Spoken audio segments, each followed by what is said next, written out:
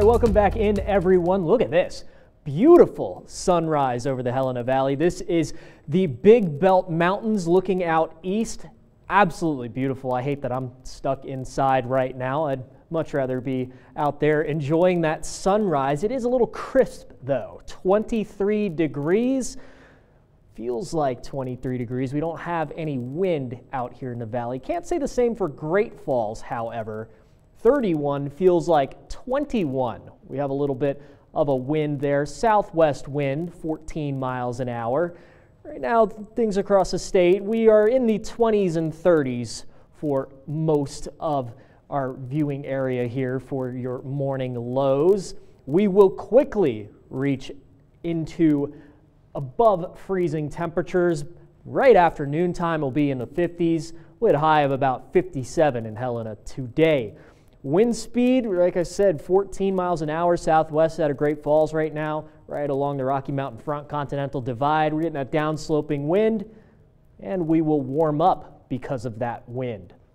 And that will persist on into the morning. Now notice we do have a little bit of a northerly component to the wind. We have a weak front that moves through here, not going to generate any precipitation. We have that influence of the high pressure, so no lift, no moisture. But it will bring a wind shift, and we could see a little bit of a northern wind gust here in Lewistown, Roundup, Havre as well.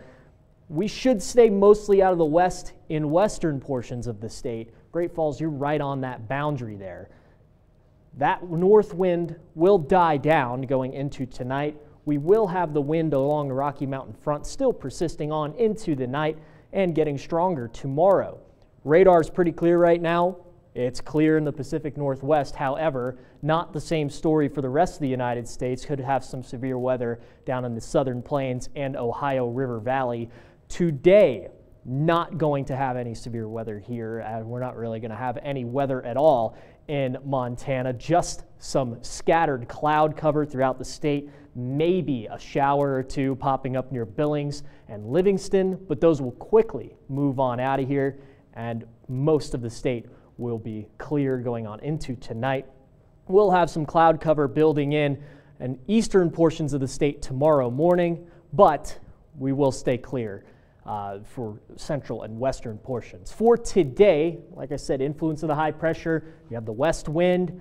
We will get warmer than we were this weekend. Temperatures in the 50s and 60s throughout most of the state with clear skies. Same story tomorrow, but warmer. Some locations like Helena, Great Falls, you could reach into the 70s tomorrow, and we'll only get warmer on Wednesday before our cold front moves through. We could see temperatures in the 70s once again. Could have some thunderstorms fire along this line here going into tomorrow night. Should make for some photogenic storms like we had on Friday. Thursday, our low pressure kind of hangs around a little bit. It'll generate some weather out behind the front. We could see some scattered showers with that as well. So we will warm going into the beginning of next week up into the 70s. Our front moves through Wednesday. We'll have some unsettled weather for the rest of the week and the weekend. Our temperatures will drop below average as well going into the weekend.